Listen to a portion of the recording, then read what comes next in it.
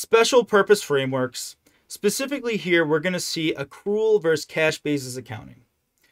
Are there other special purpose frameworks on the exam? Technically, yes. Could you be tested on them?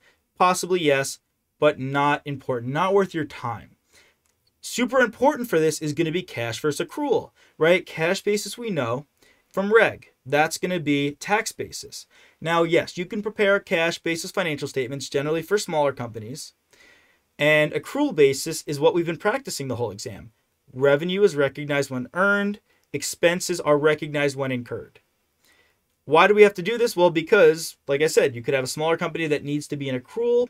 You could have a tax return that you need to put into accrual basis financial statements.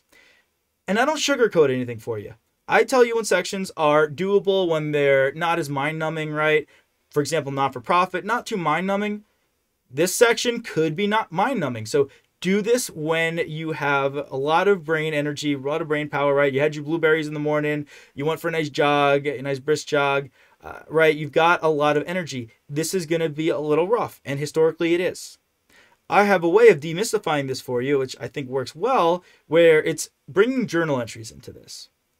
A lot of people don't talk about the journal entries, and I think it's super important here, because which journal entry under cash or accrual do you recognize the revenue or expenses? It depends, right? The journal entry for recognizing revenue under cash basis has to have cash being debited, being increased. Whereas for accrual, it doesn't need cash. You can have AR and revenue. Super important. So my recommendation for you with everything you see here, and I mean generally for the whole exam, always think, what's the journal entry that's going on as they bring up this specific topic? That's going to help you. Journal entries tell a story. They're great. They're wonderful.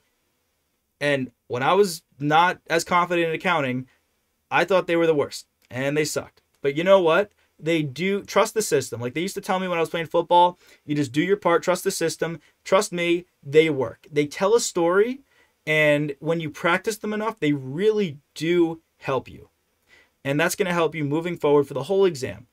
Every question you see here, write out the journal entries. It'll help you. I believe in you. I'm going to stop. I'm going to let you get into it. You'll see me again going through the material. I believe in you. Stay strong, and we'll get through this together.